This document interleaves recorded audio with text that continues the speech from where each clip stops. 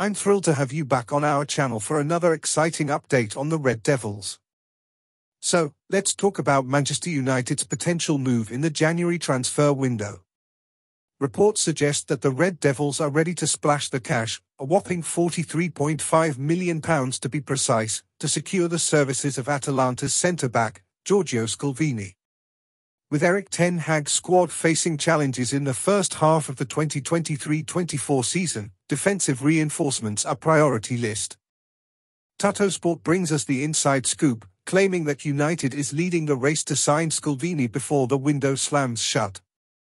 The defender has a release clause in his contract, and United is reportedly keen on triggering it.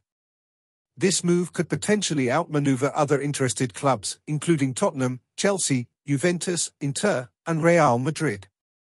Now, before we delve into what this potential signing could mean for Manchester United, don't forget to subscribe if you haven't already. Hit that notification bell and give us a like to show your passion for the Red Devils. Your support is what keeps us going. As the Red Devils gear up to welcome back Lisandro Martinez, Victor Lindelof, and Harry Maguire from injury in January, Ten Hag is still on the lookout for defensive additions to revitalize the team's performance. Scolvini, a 7-cap Italian international, is expected to feature prominently for Italy in the upcoming European Championship.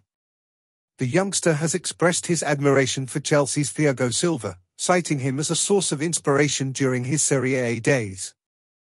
Manchester United's pursuit of Giorgio Scolvini adds an exciting dimension to the January transfer window. With defensive reinforcements on the horizon, can Scolvini be the missing piece to elevate United's performance? Drop your thoughts in the comments below. Are you excited about the potential signing of Giorgio Scolvini?